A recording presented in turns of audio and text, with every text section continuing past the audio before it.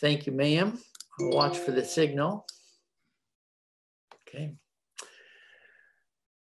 Good morning. Today is Friday, June 5th. It's 10 o'clock, and this is a meeting of the Senate Natural Resources and Energy Committee.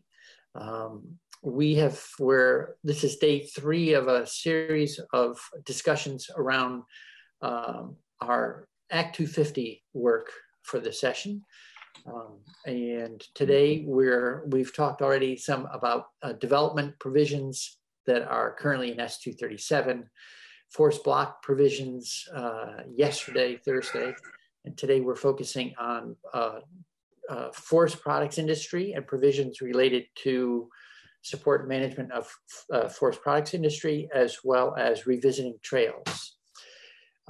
So with that, as we've done each day, I've been working with council to prepare, well, she's been preparing, we've been discussing to get documents prepared to help us look at the relevant law, and as well as to see how things are treated in current law versus the different proposals that are moving out there, namely H.926 and S.165. So with that, I'd like to pause and turn it over. Are there any committee questions before we launch into this? Okay, seeing none. Good morning, Ms. Schakowsky. What have you got for us today? Good morning. Where would you like me to start? Well, so the agenda says forest products and recreational trails. So I have provided documents on both of those subjects. I have a PowerPoint on the forest products language in H.926. And then for the trails language, I isolated the recreational trail language in 926, and that's posted. And then I also provided a summary document that is based on the conversation we had at the last hearing about trails on determining jurisdiction over trails under Act 250. Okay, great. So the trails piece could take the entire 90 minutes we have and then some. So let's spend, maybe it's only 10 minutes, but let's do the forest products industry provisions. Well, so I can see you laughing. That might be more than 10 minutes, but it's more discreet and maybe more settled amongst parties. So if we could go through that, and this committee's worked on it repeatedly over the years. What do we allow? How do we regulate? Sure. Okay, so H.926 contains a couple of provisions related to forest products industry. So first, it adds new definitions in section 6001. There's also new language in the permit condition section, and then there is a section related to the mitigation of primary agricultural soils. So to start, we have this language that adds the definitions of forest-based enterprise, as well as forest product. So forest-based enterprise means an enterprise that aggregates forest products from forestry operations and adds value through processing or marketing in the forest product supply chain, or directly to consumers through retail sales. Forest-based enterprise includes sawmills, veneer mills, pulp mills, pellet mills, producers of firewood, wood chips, mulch and fuel wood, and log and pulp concentration yards. Forest-based enterprise does not include facilities that purchase, market, or resell finished goods such as wood furniture, wood pellets, and milled lumber, without first receiving forest products from forestry operations. So we're in a universe of industries that are the forest products industry, because you may remember that forestry and logging is exempt under Act 250 below 2,500 feet. Okay. Is there going to be anything coming that relates to how long such a facility will exist and operate? No. Okay. So I'll just flag this for myself and maybe for others. I mean, some of the conversations over the years have been that a log yard or a sawmill might be set up on or chipping yard might all be relatively temporary facilities there for a year or two until operations have finished in an area, and then you'd be moving on. The only pellet mills I know of, I think, are permanent. So I'll just flag that and we can keep going. Thanks. So then there's a definition of forest product, which means logs, pulpwood, veneer wood, boltwood, wood chips, studwood, poles, pilings, biomass, wood, fuel wood, maple sap, and bark. So those definitions are then used in the new language under 6086C. So 6086C, the new language is on slide 2, but the current law is on slide 3, and I'll touch on it briefly. Section 6086C contains the language regarding permit conditions, and it says a permit may contain conditions which are appropriate. That's sort of the big takeaway. Conditions also have to be reasonable. So we're going to amend this section with new language related to forest products industry. So the new language are permit conditions related on a forest-based enterprise. So a permit condition that sets hours of operation for a forest-based enterprise shall only be imposed to mitigate an impact under criterion 1, which is air pollution, 5, which is traffic, or 8, which is aesthetics. So that also includes noise.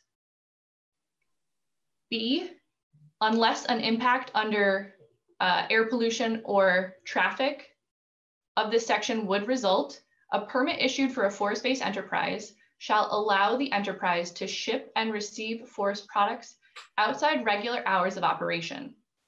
These permits shall allow for deliveries of forest products from forestry operations to the enterprise outside of permitted hours of operation, including nights, weekends, and holidays for a minimum of 60 days per year. In making a determination under this subdivision as to whether an impact exists, the District Commission shall consider the enterprise's role in sustaining forest land use and the impact of the permit condition on the forest-based enterprise. Conditions shall only impose the minimum restrictions necessary to address the undue adverse impact. 3, permit conditions on the delivery of wood heat fuels. A permit issued on to a forest-based enterprise that produces wood chips, pellets, cordwood, or other fuel wood used for heat shall allow shipment of that fuel wood from the enterprise to the end user outside permitted hours of operation, including nights, weekends, and holidays from October 1 through April 30 of each year.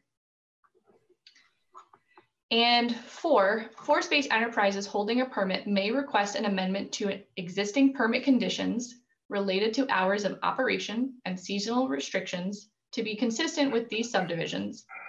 Requests for condition amendments under this subsection shall not be subject to Act 250 Rule 34E.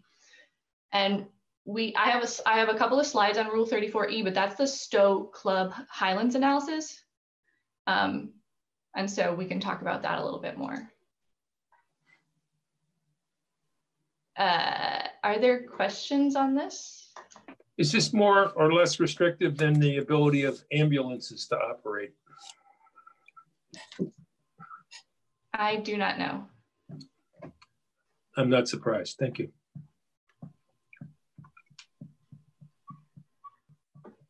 So I already touched on, were there other questions on the new language?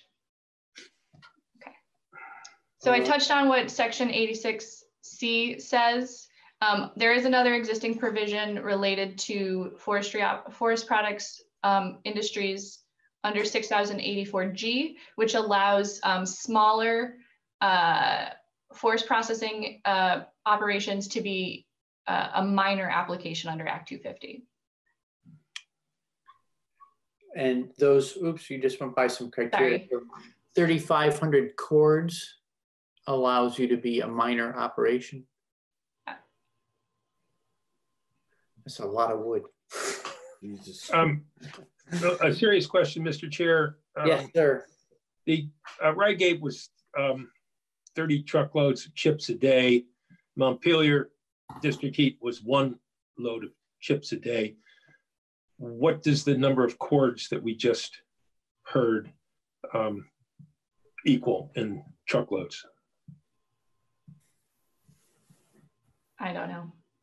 Because to me, it's interesting, but it's uninformative at this point. It's meaningless. So. Right. Well, maybe we can get some help from Commissioner Snyder on that one. You know, I mean, yeah. Okay. Good. When I see people get a truckload of logs delivered to do their own cutting and splitting, they're getting usually roughly 8 to 10 cords out of that truckload. So anyway, 35 is a substantial number, 3,500. So let's keep cruising along. Thank you. For me, I'm just kind of recognizing that this is a pretty big give. This is the administration's proposal, correct? Yes. Yeah. It is in 926 as passed the House. Mm-hmm. From the committee or floor amendment? I'm sorry? Was it this from the was committee? In the committee's bill. It was not a floor amendment. Thank you. I mean, I don't know any other industry that gets this kind of thing, but I'll just leave it there and mute myself for now. For now. Milk does, but fair.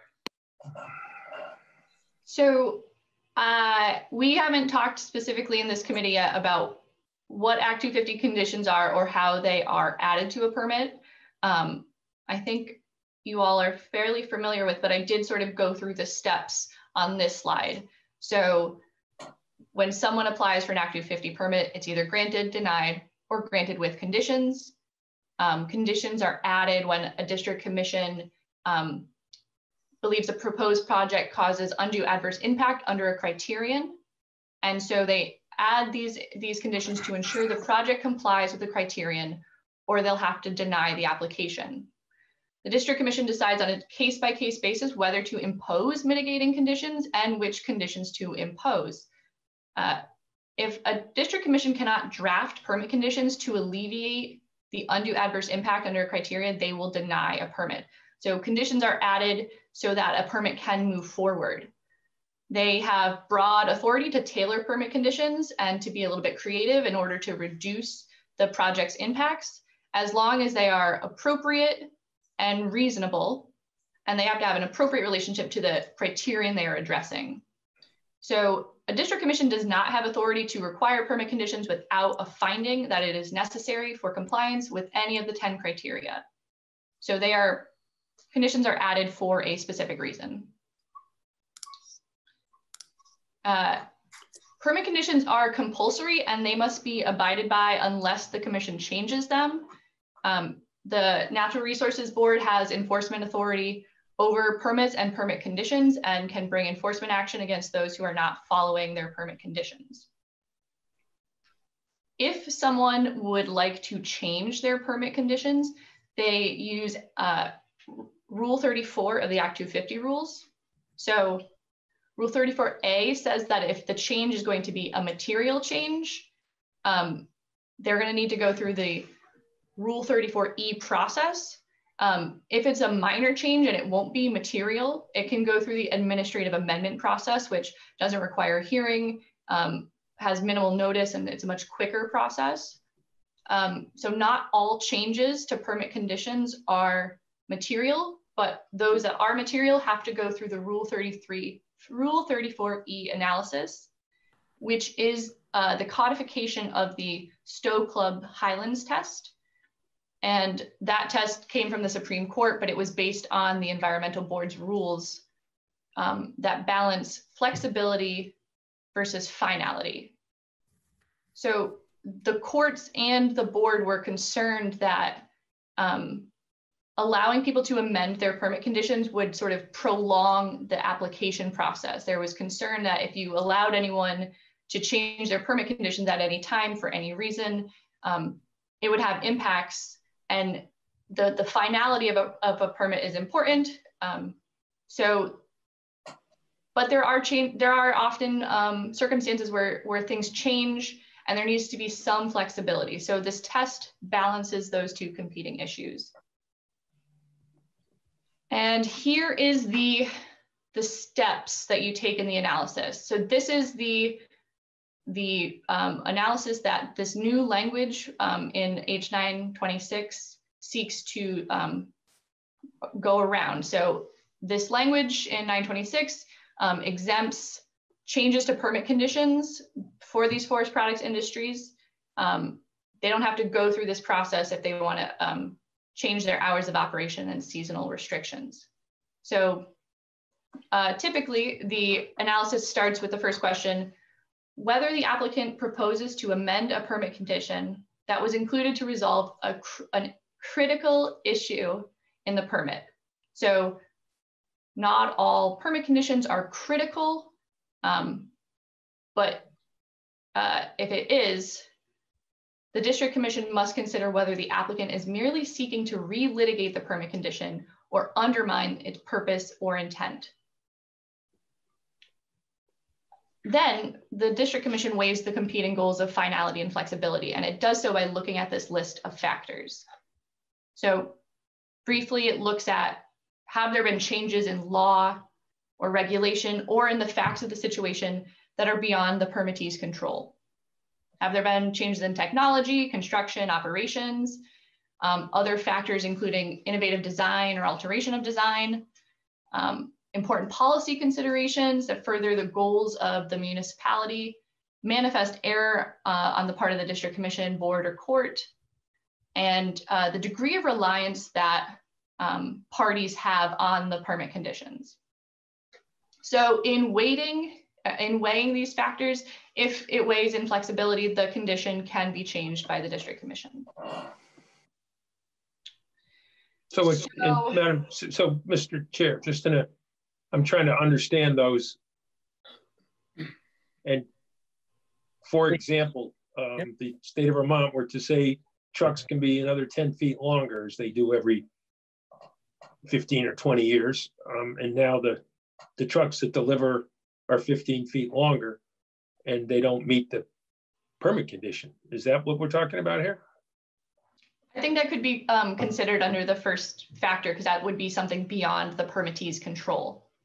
Or trucks operated for years and now they invented something new called Jake brakes, and they want to use Jake brakes on their truck. Would that be one of those things?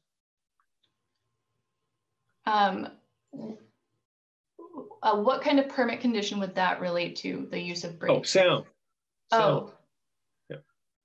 Maybe. I'm not entirely sure about that. Okay, thank you.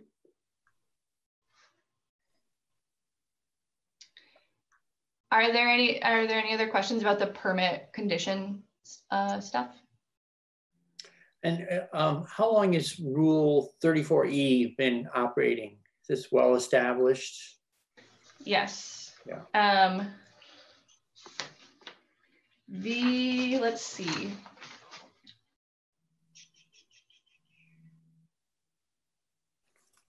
Stokelyp's Highland, the case was in 1996. Okay. And the analysis in that case had been used previously by the environmental board. So I am not certain, but it is a fairly long time. Okay, great, thank you.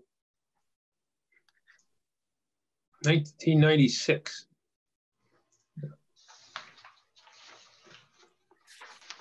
Yes. So Mr. Chair. Yes, Senator. I'm not trying to take up a lot of time, but no. But I remember as a kid going logging, and a truck would pull into the place where you unloaded the logs in daylight, and they'd roll the logs off, and you get your check and you would leave. And now we have wood products are delivered in tractor trailer trucks, and in some places, I don't know if they exist in Vermont or not, the trucks pull into kind of ramps. They drive the truck into the ramp, and the ramp tips up in the air, where the whole cab of the truck goes 10, 20, however many feet up in the air, and all the product slides out the back. And they do this 24 hours a day. How would such a transition be dealt with under the law, where when things get bigger and noisier and louder, does the law say, well, things are bigger, noisier, and louder? If you didn't want this to happen, you shouldn't have allowed the place to be here to begin with? Or does the law say you can't do it because it's bigger and noisier and louder? How does that decision get made? So it depends, I guess, on if the facility already has its permit or if they're trying to amend permit conditions. So when you're applying for the permit, either an interested party or the applicant itself has to, explore whether there is an undue adverse impact under the criteria. And so criterion 8 under aesthetics does address noise. And so if the district commission was concerned about the level of noise and found that it needed to be mitigated because it was an undue adverse impact, they would potentially draft conditions that would either, there are multiple ways to address noise. So either limiting the hours, requiring some kind of screening, some kind of offset of where the noise can occur. And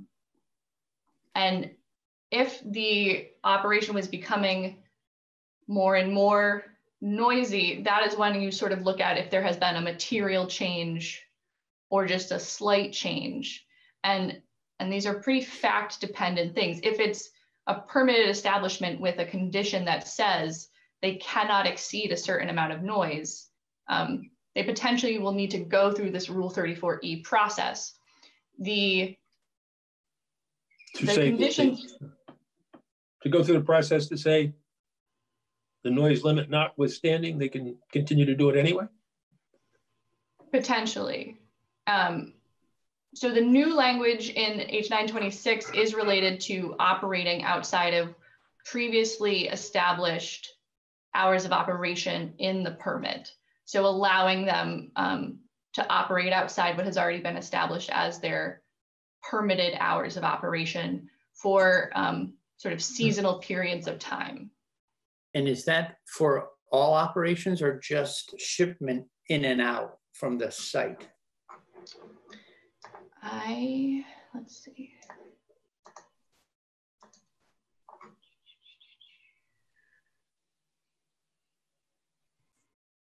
I mean, I see in 3, for instance, a shipment related provision. Yep, and so that's related to just a specific window of time from October to April. And then under 2, they're allowed to operate for a minimum of 60 days per year outside of the regular hours of operation for deliveries. I mean, I think we're all familiar with the whole issue of, especially if you're on areas with dirt, you want to be in and out while things are well frozen, and that may well be at 3 in the morning, not 9 in the morning. Yeah, but which is good policy. Running there, I'll just say, having been near whole tree chippers, for instance, that's a sound you can hear a mile away, no problem. So that would be very different than a truck going in and out. Okay, and so that kind of thing. So the operations, I'll pick the noisiest thing I can think of, which is whole tree chipping. Is that permitted to operate outside of permitted hours of operation by any language here? I don't read it that way. I just don't want to misread it. Under 3, it's talking about shipment of the fuel. So I think that would primarily relate to trucks driving out with the material. Yeah, okay, thank you. So after the chair's question,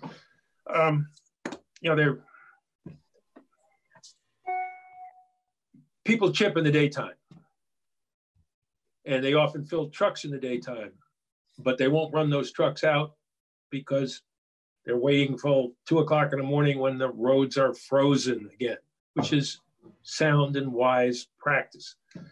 But then they leave at 2 in the morning. Does that mean that they deliver an hour and a half later when they get to their place of delivery? And now they're, driving in and driving out and making a racket when they unload so that they can come back the next morning and get the next load of chips that they're going to wait until 2 o'clock in the morning to move.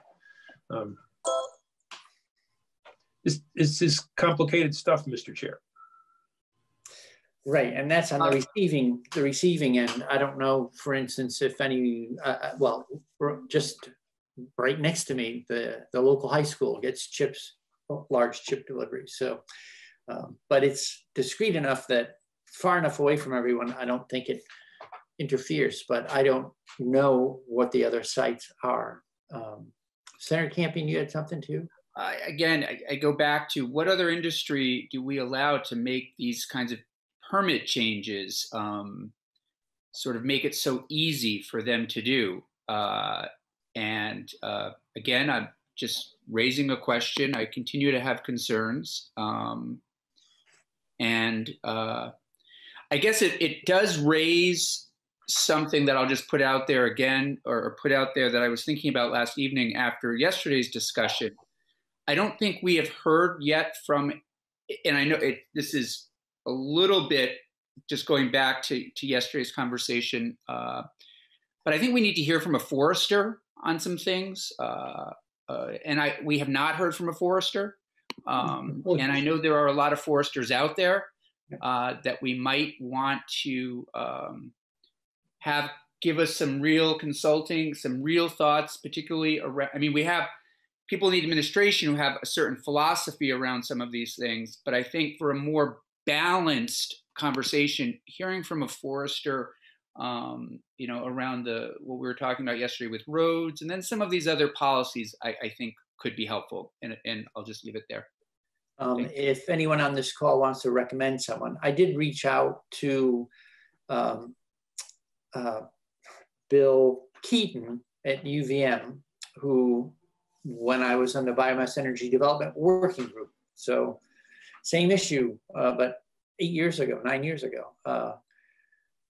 He was very helpful then, and so I reached out to him, but I'd be happy to get recommendations from anyone on the call about other. Sure, and I can take a look in and ask around also. Sure. To hear, so we hear maybe a little bit more of a balanced, testimony. Thank you. Sure, thank you. Okay, so Ms. Schakowsky, do we have more slides in this deck, or do we get to the last one there? Just one last one. Okay. So the last provision related to the forest products industry in H.926 adds new language to the mitigation of primary agricultural soils. That's in 6093. So it adds new language that says, notwithstanding any provision of this chapter, a conversion of primary agricultural soils by a forest-based enterprise permitted under this chapter shall be entitled to a ratio of 1:1 protected acres to acres of affected primary agricultural soil. So when you're doing mitigation for prime ag soil, currently under the law, the rate of mitigation, as you see at the bottom of the slide here, depends on where the project is located. So in designated areas and industrial parks, you can pay a fee for mitigation based on a 1:1 ratio.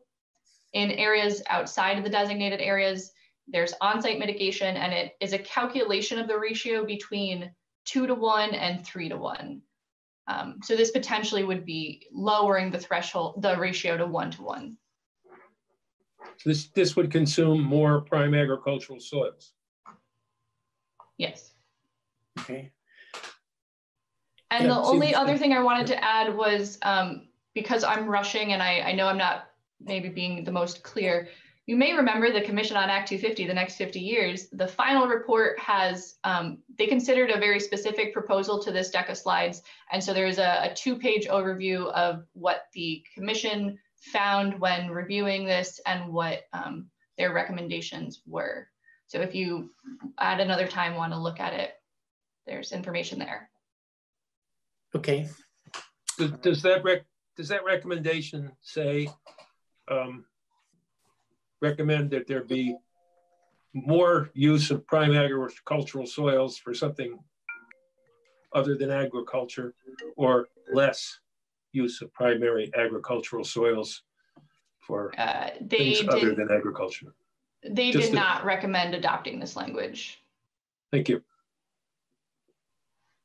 Okay, so thank you for giving us a sort of somewhere between 30,000 and 10,000, the 14,000 foot view, and that's helpful. And now let's turn, any questions for Mr. Czachowski before we move on to some of our other witnesses for this morning? Okay, no, great. But thank you, very helpful. Thank you. Yeah, I mean, clearly this, I'll be printing off this deck and reading it through more than once. You've distilled a lot out, and I appreciate that, but I'm gonna need to study it before we convene again as a committee on this topic. We haven't heard from anyone yet about why these proposals the administration brought these proposals to the House. That's my understanding of where they originate. So Commissioner Walk is on the call, as is Commissioner Snyder. I don't know, you all and the A&R world and Mr. Lincoln's here, and maybe somebody else too. Anyway, Mr. Chair, use your time as you wish amongst yourselves. Mr. Chair. Yeah. Before we listen to these witnesses who are going to testify on what we've heard so far, yes. One of the things we know today is foresters, like all others, and in this industry and other industries, are worried about costs and expenses and making a living. A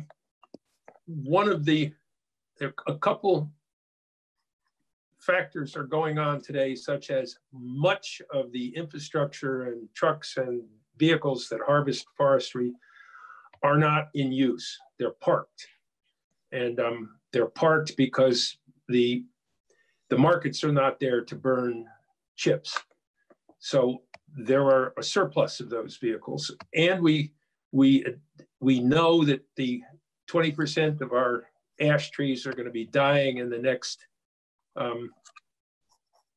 decade or so, which is going to drive down the cost of the price paid for chips by landowners who wish to get something out of this wood before it becomes worthless. So we know that there are people eager to work and put stuff to work, and we know that the cost of chips is going to drop compared to what it would have been if there wasn't this this disease attacking chips. So I would hope that any recommendations and testimony we have takes those two factors into account, and because that's the future of the forest economy, and that we don't just say we're trying to save them money when there are going to be, opportunities for getting cheaper product. Thank you. So thanks for bringing that up. We've talked about it a little, but in this context, I'm trying to think of what kind of things are you considering us doing, Senator McDonald? Because, right, so we have emerald ash borer. A lot of ash is going to be taken down before it's diseased and worthless, as you point out. So are you thinking that that people, for instance, landowners might say, this isn't a great price, but as you're pointing out, I'd rather get something rather than nothing. So then there's a lot of wood offered cheaply that moves into the marketplace. And then how might we respond to that? I'm not following that last step. Which means that when the people who harvest and burn wood, chips, will know that the folks doing the work and delivering the product are getting it at a lower price. We often are told we need to make these changes in our environment or use up prime ag land because there's such a razor competitive edge that we have no choice, or we need to to take into account the expenses and of the logging of the forest industry. The forest industry is going to be able to buy product more cheaply than it would have. And how does that figure into our deliberations for the next decade? So, okay, great. So I'm keeping an eye on the clock, and I'd like to spend only about another 10 to 15 minutes tops on this. It's not that we're going to solve everything, but I just would like us all to have sort of a solid introduction to current language proposals and hear from the parties that are looking at it, pro or con. So with that, I'd like to turn to the A&R team and invite you folks to weigh in on this. Sure. For the record, Peter Walk, Commissioner of the DEC. I'm going to defer entirely to the Commissioner of Forest and Recreation and State Forester, Michael Snyder, as well as Deputy Commissioner Lincoln, as they are the experts here and have brought forward this proposal as a way to help address the economic conditions surrounding forest operations and forest landowners, so to be able to keep our lands and forests.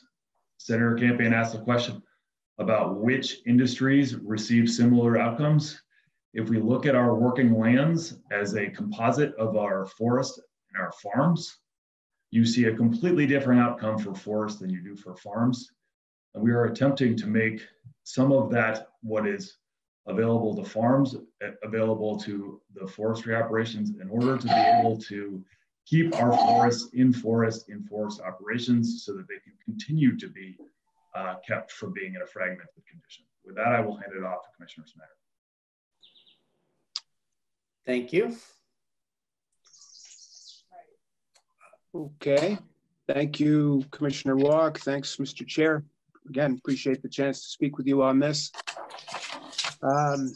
Hearing your deliberations as Ledge Council walked you through, I'm not quite sure where to begin. I guess I'd like to make a couple of points on your comments and questions. I'd start there relative to the 3,500 cords that was questioned. That's an existing law. That's not part of the new changes here. That's about 10 to 12 tractor trailer loads, about 2.5 tons per cord, depending on species, because they vary by weight. The weights vary by species. I believe your concerns about the noisy chipping is not germane here, where this wouldn't apply. Those are part of forestry operations. This is about Act 250 permits. Those would be exempt from Act 250. So it's just not relevant here. To your comments about needing to hear from a forester, I encourage you to do that. I am myself a licensed forester. I am indeed the state forester of Vermont. But if you're not satisfied with me because you believe I have some odd philosophy, which is what I heard, I encourage you to hear from foresters. They've all supported it. There's many of them. As to balanced testimony, I would encourage you to have some testimony. I think I just draw you back to it. You have, as the General Assembly, in Title 10, 2601, I believe it is, have established as the policy of the state to encourage the economic management, the conservation and economic management of our woodlands. That is an established policy. And you have done many things over the years in support of that and in furtherance of that. And this falls in as a modernization, frankly, under climate, under COVID, and is part of the reimagining of Act 250 at 50 with significant support from across. It's not just a proposal of the administration. This is a proposal that's been well vetted with significant testimony and support broadly across the board. I believe you'll hear from VNRC as well on their support for this. So I hope that just recasts and reframes quickly for you what this is and what it isn't. And I'm happy to speak further about how this connects to things like a changing climate. And I'd hope to have you an open mind to consider the very real connection that this all comes from and ties back to protecting forest integrity and is a significant strategy to thwart forest fragmentation. Okay.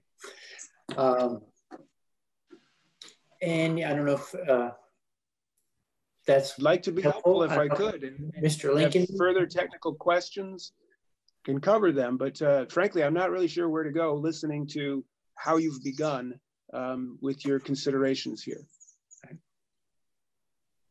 well, I think, you know, the reason I started the Biomass Energy Development Working Group was to relocalize wood production and help forests help pay their own way, right? Let people make enough money owning forests to keep them forests. So I'm certainly not at those questions.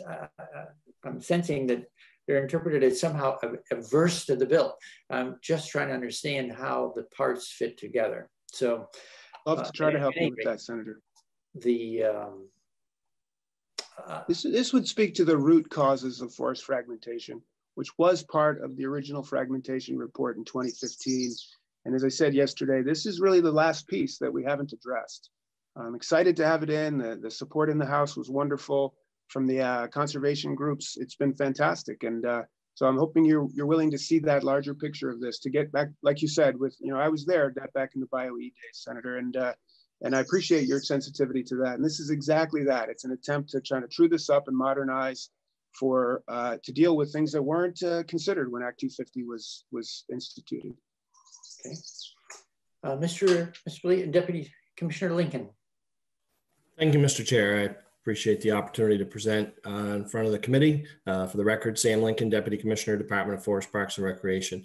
I'd like to go back quickly to yesterday's testimony about all the data around fragmentation and land use planning for forests, and the testimony you heard, and a lot of very good information about fragmentation and the what, the where, and the how fragmentation is occurring. But I'll tell you, I was on the edge of my seat when nobody asked why. Nobody asked why these landowners have decided to fragment. Senator McDonald did allude, talked about the current use report on intergenerational transfer. But what we're not seeing, or what's concerning us, what's behind some of this, the many years of testimony here, the presentations in front of the commission on Act 250 at 50, were about issues about investing in adding value to the commodities grown on our forest land in Vermont. And Act 250 is one strategy in land use planning to intervene and stop fragmentation trends. But and as a 6-year development review board member, 3-year planning commission member in my town, I'm all about proper land use, good planning and strategy. But those provisions intervene at the town clerk permit office or the Act 250 permit office. Our strategies are about intervening at a family's kitchen table when they're deciding whether or not they're going to fragment, whether or not they will keep their land as forest land, and maybe even consider aggregating forest land to grow healthy habitat, grow healthy, valuable forest products.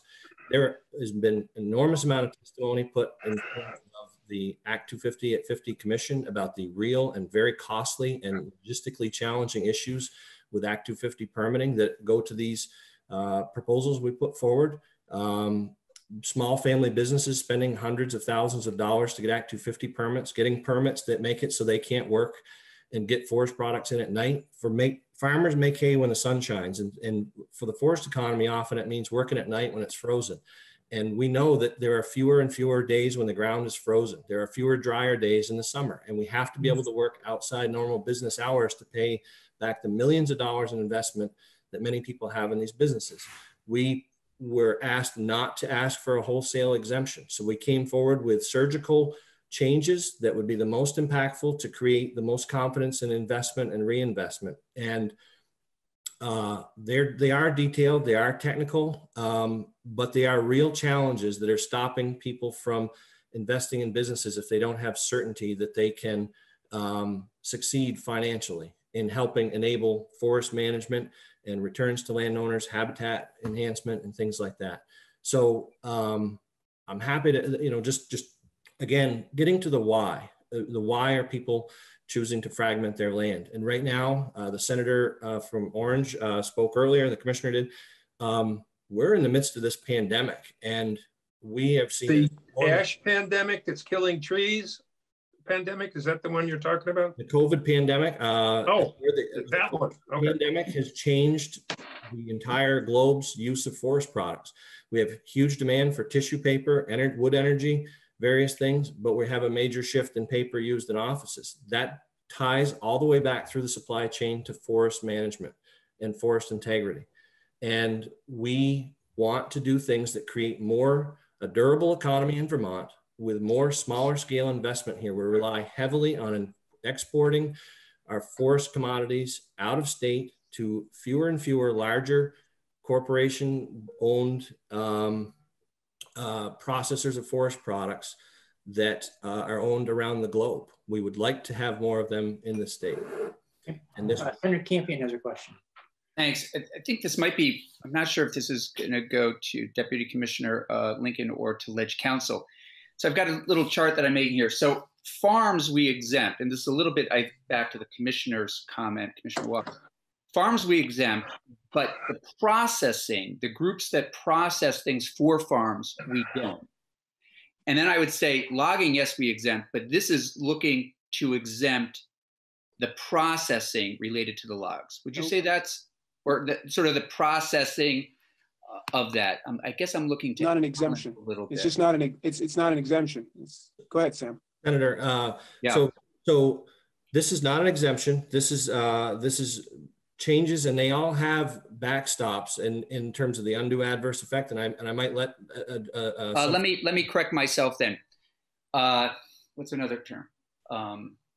I don't like this necessarily, but being treated a different way. The comparison was made earlier to exempting farms, and we know that the processing that's involved with things that come off the farm is not exempt or given any kind of special treatment. I don't really like that, but logging, things are exempt. But I just want to go now to, there is a bit of a change, a bit of a shift, a bit of a different way of treating how we would process things after they are logged. That's what. Mr. Chair, if I could, that was my comment. So could I respond to it? Could I address and clarify? Yeah, please. Thank you. Thank you. So I was Senator Campion. My statement about was to clarify based on a comment that the chair made about his concerns about the noisiest forestry operations being a chipper, which typically would be part of a forestry operation that's part of logging and, as you know, is exempt. This provision doesn't speak to them. This is speaking to those enterprises that trigger Act 250, and this is not an exemption from that. It's a clarification with backstops appropriately for how those permit conditions would be applied. So that's what I meant. That, and apology if it didn't come across right, but I was responding to the chair's concern that, boy, this seems a bit much when you consider those noisy operations. They wouldn't even. We can talk about that, but that they're not part of this. This is about the enterprises that add value and that would require an Act 250 permit, and those don't. That's the distinction I was trying to make. Yeah, and I'm sorry, my question, perhaps I wasn't clear. So farms are exempt. The processing of things that come off of the farms, I'm trying to make the comparison to the processing, that's all. So I'm wondering, analogous here, completely analogous here. Okay, can you wait until I finish, please? So then what I'm saying is, so with the logging process that takes place, we know that that's exempt. So afterward, is there a different treatment? Is there a different sort of special treatment that we would be giving in a way to those that would process that logging? If I may. That farms do not receive. Senator, what the comparison is here is that farms that harvest crops from the fields, it's a land-based situation, and in all land-based occupations, we're learning more about water quality, better practices, all these things. When a farmer harvests crops, they can take it from the field to the storage facility without any restrictions on the hours that they can do that.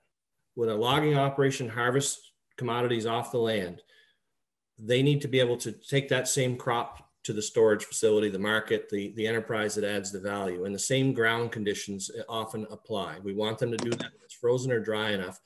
And this is a big part of this proposal is that the businesses that receive that material that that conditions can be put on the hours of operation. It's a matter that allowing when the very well-known situations in the forest economy, when there are shoulder seasons where wood has to be trucked at night, or dry conditions during summer logging seasons, that might be nights and weekends. It might be the only opportunity the contractor has to get the wood out of the woods without damaging roads and forest soils.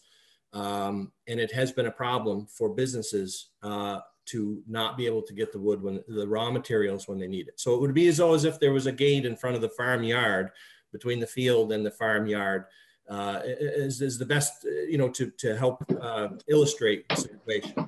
And to the wood energy provisions in there about the deliveries going out. What was that part, Sam? The last piece? The wood energy, the Ledge Council made the presentation about the wood energy and the delivery outbound trucks for that. More and more in the state, we rely on wood energy. The buildings and institutions, the Capitol Complex, National Life, where our offices are, the school that the chair mentioned, that buy wood, almost all of those require nighttime deliveries of the wood. They utilize the same impervious surface for parking cars during the day that they do for maneuvering delivery trucks at night to deliver the wood. So even the state requires by contract that the wood chips be delivered at night. So they have to be produced and delivered in sequence. And that there are times where the trucks have to leave the yards at night from these enterprises. And again, it's a matter of, if someone's going to invest millions of dollars in a business to produce the fuel to heat the buildings, if they're going to deliver firewood to a family that's out of wood at night, or wood pellets, they have to be able to have the opportunity to have the trucks leave their yard with the pre-processed materials and deliver that. And it came up in the testimony, I believe, that the Act 250 at 50 Commission heard, that has been an issue. So these are small windows of time. Representative Dean had asked us, he said, don't come back to us. He says, I hear the issues, but don't come back to us asking for an exemption. So we tried to make surgical changes in here that were seasonal. They were limited. They're also backstopped by undue adverse effect that was part of the discussions that we had in leading up to this. Mr. Chair. Yeah, Senator McDonald. The Senate recently approved the burning of wood chips at Rygate with a huge subsidy to this industry for many of the reasons that the witnesses have brought forth. That was to spend taxpayer money to make it possible to ship wood to a place that burns it extremely inefficiently. The legislature has taken a huge step in recognizing the requests of the forest industry. Farms take crops to the barn. That's where they go. Milk leaves the barn and goes down country, most of it in trucks that for years have been granted the right to be overweight. That's the break that they've been getting, and it is similar, but it is not the forest industry, it's the milk truckers. And that's what we're talking about, getting chips to market. And when they show up in the market, they require an Act 250 permit to unload.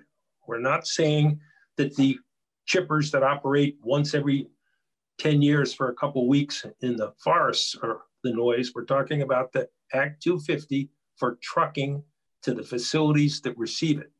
That's what we're talking about. And they are different from milk in that regard. So this legislature and this Senate has already approved unanimously a huge subsidy to the industry because we thought it made sense. Now this is a new ask, and we're trying to consider it carefully.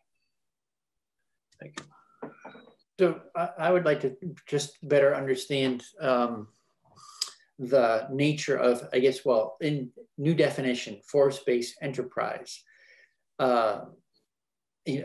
Maybe I'm sort of old school here. I'm thinking of a log yard and trucks getting loaded and off goes a relatively unprocessed material for further processing elsewhere, whether it's going to get sawn or whatever.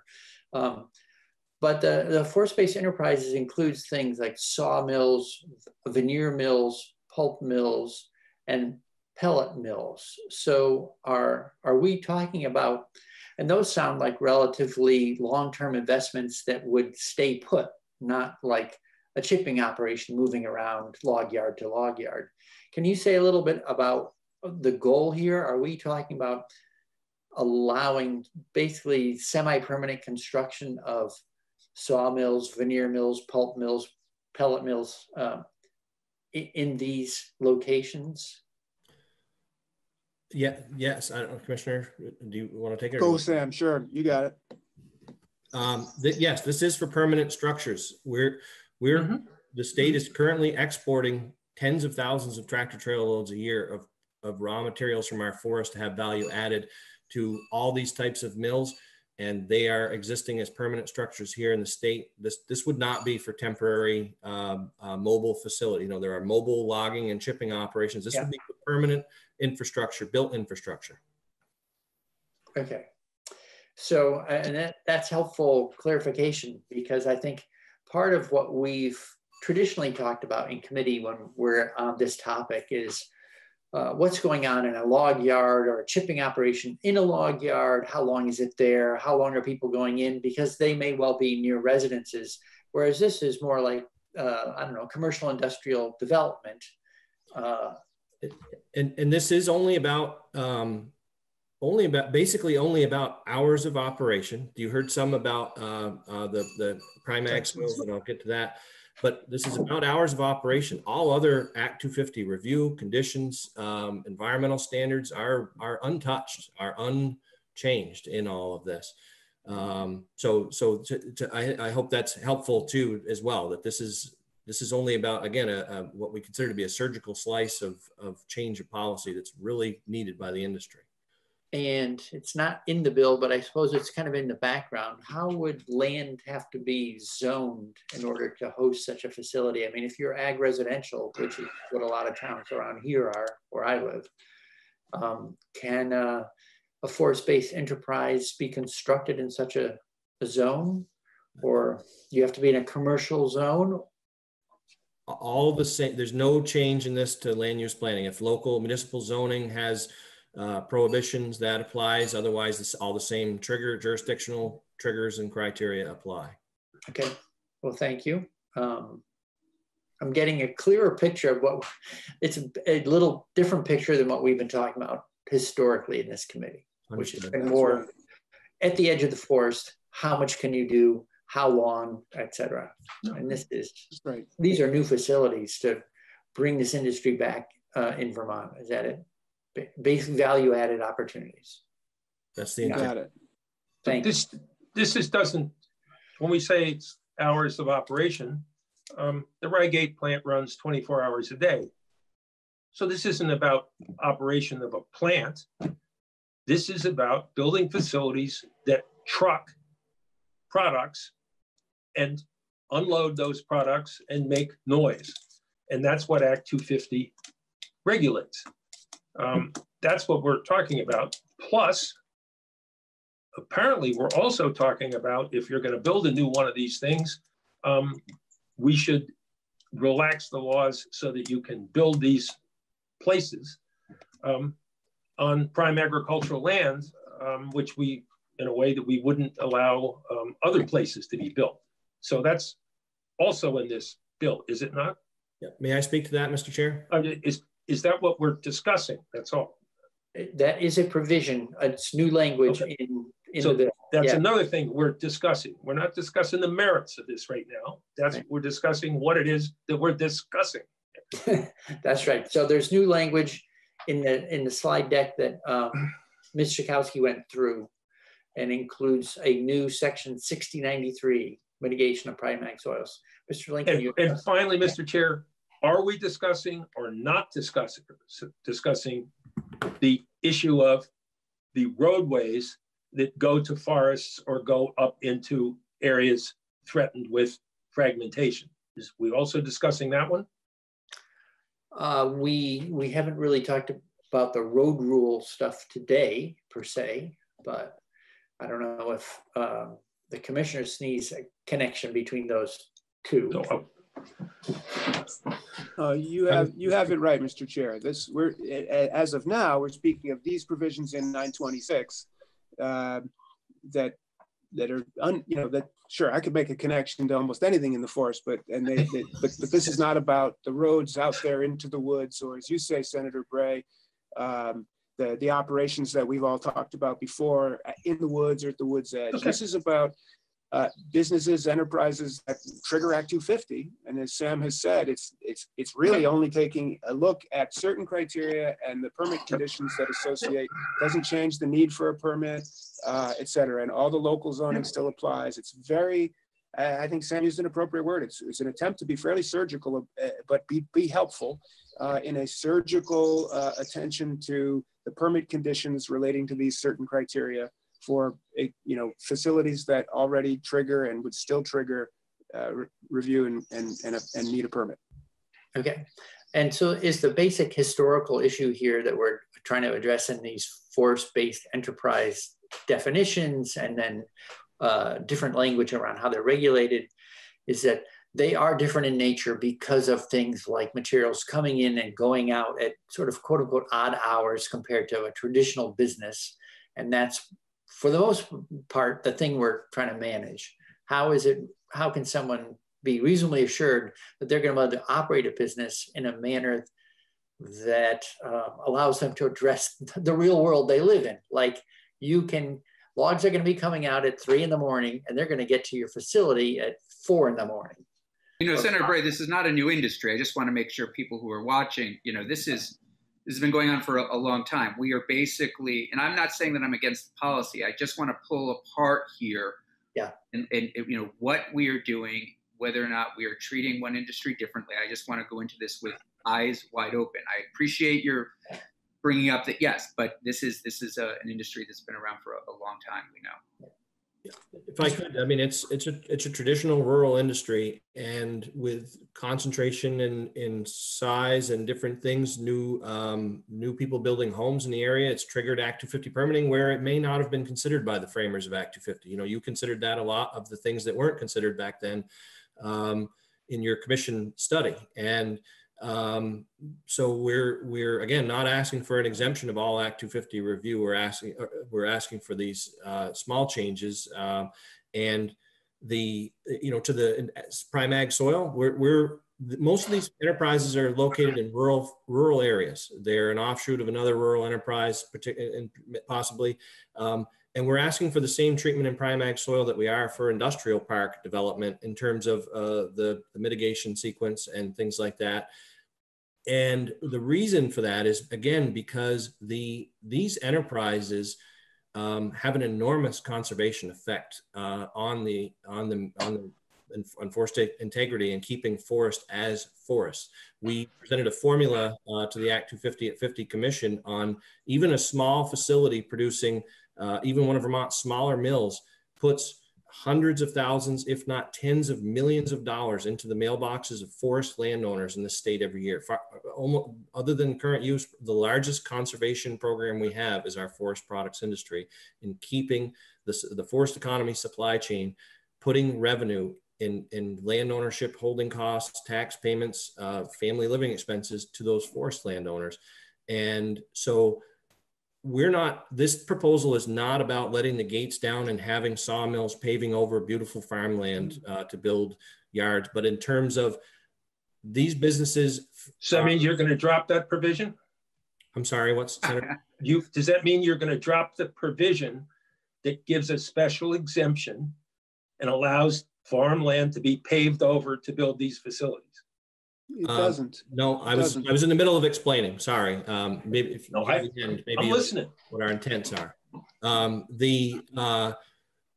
The provision is about these businesses need to expand and grow, and if they do on land that they own, that if that land happens to be designated as prime ag soil, they're being essentially penalized in the mitigation sequence for expanding a business that conserves land indirectly or directly, however you want to call it. If you look at a 3-to-1, you look at a 2.5 million board foot sawmill, puts millions and millions of dollars into the mailboxes of landowners each year to hold forest land intact. A 3-to-1, 4-to-1 mitigation sequence doesn't do anywhere near that. Tens of thousands of acres impacted annually, positively. So I'm saying to you that this is not some veiled attempt to allow industrial buildings to be that people are just waiting for this to build on prime ag land. It is another small change that we would like to make for a small number of businesses to create investment here that doesn't penalize them for doing something they're already doing in great magnitudes more than the mitigation sequence would do. Mr. Chair, yeah, I don't see any fines or penalties in this legislation. I respect the tradition of this forest harvest industry, and I have watched it change over decades. It has gotten bigger. It has gone from daytime to nighttime for reasons that are understandable. It has severed the connection between the people who harvest the logs and took them to the villages in daylight and unloaded those logs and received checks in their pockets and bought milkshakes for the kids in the truck before they went back to the woodlot. This industry asks for change after change after change. And when you are asked to keep a record of what you have in your trucks when they leave places at 4 o'clock in the morning and where those trucks go to with what's in them, you tell us no, that it's a traditional, it's about the integrity of foresters, and that it is inappropriate. You stymie, you stand in the way of that change, you stand in the way of modernization, you stand in the way of the changes. And when you ask that there be a record, when we ask that there be a record of someone that gets paid for their product, that they be notified by the recipient, that the landowner be notified, you say no. And when we come to changes in Act 250, you ask, and you make comparisons, and you ask for special treatment that other industries don't have. And sometimes we listen. And when you ask for subsidies to use your product inefficiently because you're caught in a bind, you're caught in a bind with the price of oil, to use your product inefficiently, we have said yes. But when we ask that you join other more modern activities, you say no, and you continue to want to have special exemptions.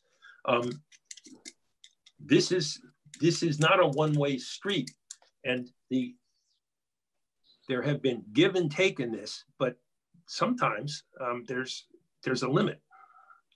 Thank you, Mr. Chair. Thank you, Senator McDonald. Right, I mean, trip tickets, we don't want to start a whole trip ticket conversation right now, but we have been disciplined and we haven't brought it up, and yes. Some of us resent when others want to bring up what they want to bring up. Yeah, and say that trip tickets is just as surgical as anything that's been brought up. So is the notification of landowners who've sold products is just as surgical as this stuff, and it doesn't adversely affect land.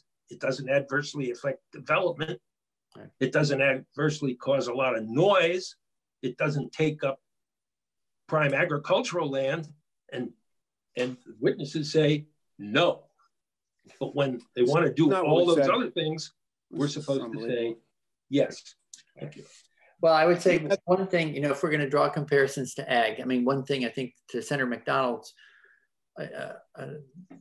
point is when you ship milk, you know exactly how many gallons you had loaded on that tanker, and you get milk checks, you get receipts, you get notifications.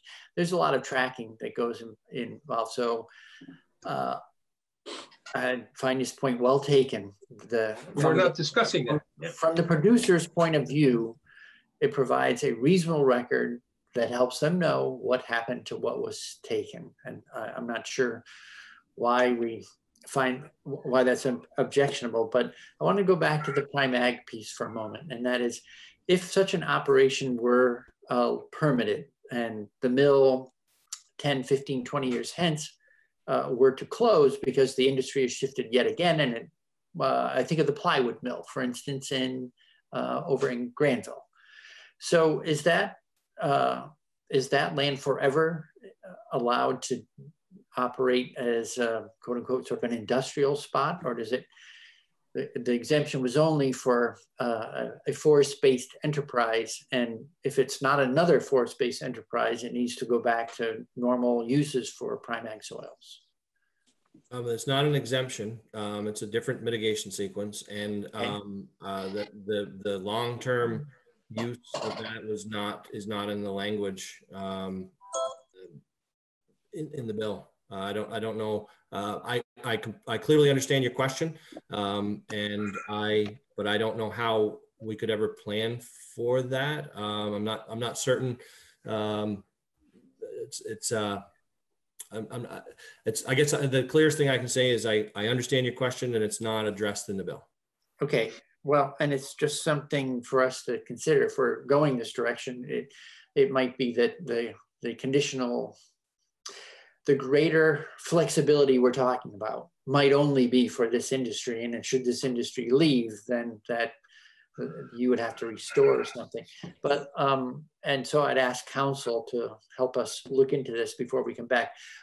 It's already a few minutes after 11. So for anyone who was, I apologize, if for those who are here only for trails, I don't believe we're going to be talking about trails today, because it is a gnarly issue in and of itself, even though we've already got a running start on it. And we might as well spend the last 10 minutes we have or so speaking a little more about this one, so that we don't gloss over something that's a pending question. Mr. Chair, just for to understand again a little bit, if I may, the process. We're still talking about the Senate, at least. We are still on the same page that trails, forest frag, and downtowns will go together as a bill.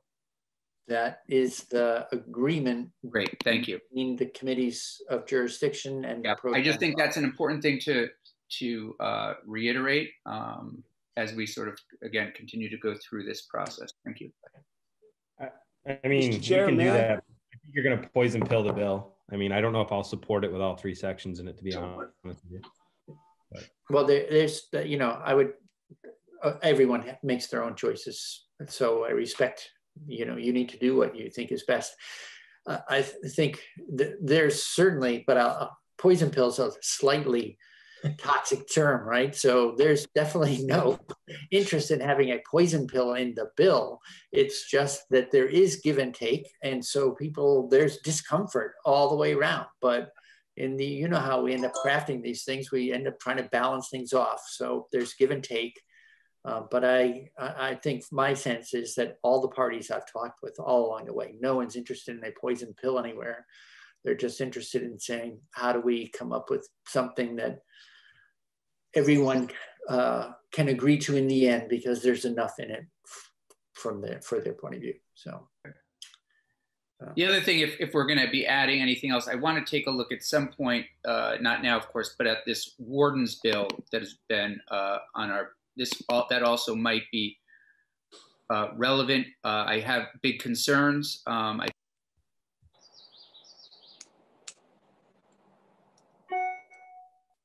can't hear him. Yeah, Senator Campion, I don't know if it was just me. Your voice disappeared for like the last 2 sentences. Sorry, I want to talk at some point about the bill on our wall having to do with wardens. Right. And that doesn't have to happen now, but I have concerns. But if we can, as we're talking about things that might move in packages, that might be something that we might just keep out there as a conversation as we move forward, to see if maybe if we can get somewhere with that also, it might end up becoming part of this. Sure. Or not. I don't know. Okay, right. H.926, which was referred to us maybe a week ago or something like that. Can we spend just 2 minutes on that, just so that people know what the bill is and why we got it? Commissioner Snyder, did you play a role in moving 673 or working with the House to have that moved? So as yes, sir. Okay, so with sort of a avuncular interest in this bill, can you just tell us sort of what happened and why it came forward? Sure. This is a bill to modernize the tree warden statutes, which date back to 1904, I believe, and really haven't seen a whole lot of change, although a lot of things have changed since. So the intent of the bill is to modernize and importantly clarify the roles, responsibilities, rights, and rights of private landowners, municipalities with a highway right-of-way, and clarifying the long-standing statutes that require a town to have a tree warden, but they're conflicting with other statutes. They're lacking in definition and clarity, and that have caused some significant problems. That you have a case in Addison County, famously, where a landowner is looking at $1 million plus fine based on the existing statutes, and seems many people have brought that to us as kind of crazy, and it's towns differ in how they approach it. So this is an attempt to modernize and clarify and limit confusion and conflict. We proposed a fairly significant modernization at the beginning that I think bordered on advocacy for green spaces in local communities. And there was pushback from certain quarters, a lot of support in others. But we worked well with the House Committee of Jurisdiction, and very proud, actually. It was very long process of listening and back and forth. And we settled on what passed that has the support of tree wardens, municipalities, the Vermont League of Cities and Towns, which have opposed at first, ended up supporting. We're really proud of it. Hope you will take a good look at it. And that's the intent of the tree warden bill. Then that sounds actually quite good. That might be something then that I might have been confused with another bill. That looks like something maybe we would attach possibly to this. I'll look to you, Mr. Chair. Could be a part of the package, something just to keep in mind. Right. We have our challenge right now, as everyone knows, is our bandwidth is so limited, and we don't have that much time. However, what is normal for the end of session is sometimes we put more things, we bring things together and get them on the same bus traveling together. So Senator Cummings calls it a Christmas tree, but our bill of 3 could become a bill of 4. Right. I'd offer a comment on the tree warden bill that I'd offer as hopeful is that, I know you like to do your good work on it, but that one had a sort of a disproportionate amount of work with a lot of different parties. So it took a long time. So, maybe you could see it as, and trust that one has been vetted significantly, but do your thing. And if we'd love to be helpful. We've got people who can speak to it and help you understand there. Well, we trust that everything we get's already been well vetted, and then we do our due diligence. I didn't mean to suggest otherwise.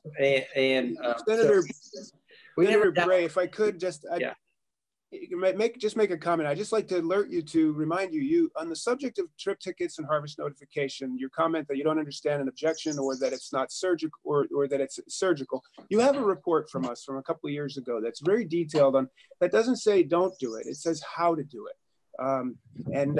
So I'd encourage you, I sent it to Senator McDonald when he called with some questions previously. You have it. It's a detailed report on how to implement, at your request, how to implement trip tickets, harvest notification, what would be involved. And it's a thoughtful approach to explain what's involved. It's significant. We didn't say no, we said, here's how, and there's a lot to it. So just by way of reminder, and you have that report, and there's a lot of good hard work in there that I hope you'll take a look at if you're seriously interested in doing that. Yeah. Just know that, we're trying to be helpful, and we're trying to be realistic and provide factual information. And I'd hope you'd use it. It's there for you. Okay, can I ask you a favor? Just because I don't have my hands on that readily. Can you resend it to our committee assistant, Judith Newman, and she can post it on our website and distribute it to members of the committee? Mr. Chair. Happy to. Mr. Chair. Senator McDonald. It was briefly discussed that we would put in the Rygate bill, that the administration would write the rules around what the commissioner has just suggested, and bring them back to the legislature by a date certain. But we were told that that would clutter up the bill and we should just move the Rygate bill alone. The question of what gets included in this bill, whether it's Act 250 or this or other things, is a perfect. I'm surprised to see that foresters, when it comes to this legislation, are what I would call in forestry terms trying to high grade this bill, where they take the good logs and they leave the rest of the stuff to the detriment of the entire forest. And we know that foresters don't do that anymore. Thank you. Right. Well, we're into integrated harvesting in the committee, so we're going to try to. But there's an effort to high grade this bill. All right. So thanks everyone for the discussion this morning. It's been helpful to better understand the bill and what we are really talking about in terms of forest-based enterprises. I would encourage everyone on the committee to actually, I'll ask Jude to email everyone the PowerPoints so that you may want to print them out and read through. At any rate, to study them, because we've received a lot of material in the last 3 days. And the other thing too is, just as a side note, S237, the downtown development and designated area development work, a number of interested parties have all weighed in since Wednesday. And so I've been asking Jude to post their comments, as well as either she's been sending or I've been sending comments along. So for instance, VLCT has weighed in. Some planners and developers have weighed in. And I think we're going to be hearing from the Vermont Planners Association next week. They are working to get a consensus opinion amongst, I think, something like 150 planners. So it's taking them a little time to get there. So we're going to have 3 burners going on the stove right to the finish line, I think. And I appreciate that everyone is staying good humored and cordial. And I know it's a little challenging because things are getting a little tense and we are short of time. So I appreciate everyone's good work. And unless anyone has anything they want to share, we should adjourn, because gentlemen will need to put on ties and jackets. We're going to be on the floor in 7 minutes. Thank you, Mr. Chair. Okay, so thank you, everyone. See some of you on the floor, and to everyone, have a good weekend.